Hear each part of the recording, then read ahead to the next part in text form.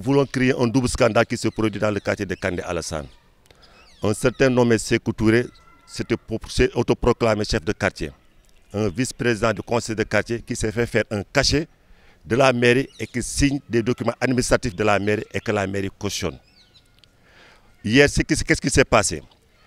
Il est allé recruter des agents, des jeunes du quartier pour faire des recensements dans les quartiers, porte à porte. Soit disant que c'est le maire et le préfet qui ont ordonné ce recensement.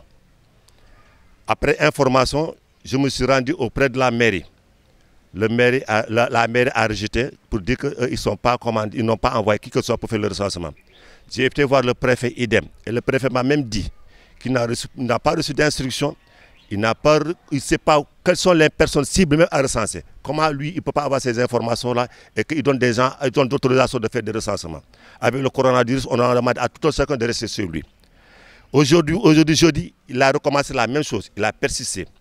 J'ai saisi à qui de droit, j'ai informé le préfet, j'ai informé le maire sans succès. Maintenant, comme la radio Sud FM, c'est la radio la mieux écoutée, nous venons crier nos cris de cœur. Nous avons mal. Hier, c'est moi qui ai évité le pire. Les jeunes ont voulu s'attaquer aux gosses qu'ils ont emmenés dans le quartier pour faire le recensement. Et je leur ai demandé que force reste à la loi. De ne pas s'attaquer à ces jeunes, on va saisir la loi et que justice soit faite pour que Seckou arrête ces allégations. Aujourd'hui, tout Kande est mobilisé. Ils n'attendent que le mot d'ordre. Nous avons cherché à joindre M. le maire, mais sans succès. Il paraît que le maire est hors de Ziguinchor. Demain, nous allons revoir encore le préfet pour dire que Seckou n'a pas arrêté ce qu'il avait entamé.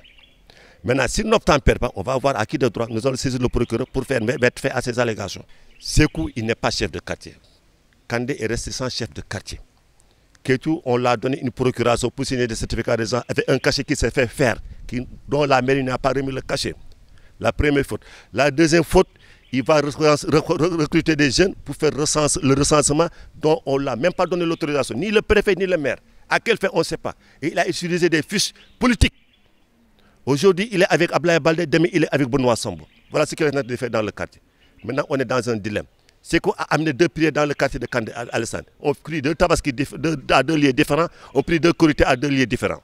Il y a un énorme problème. Le quartier souffre. Le quartier souffre de ce phénomène coronavirus Seckou Toure.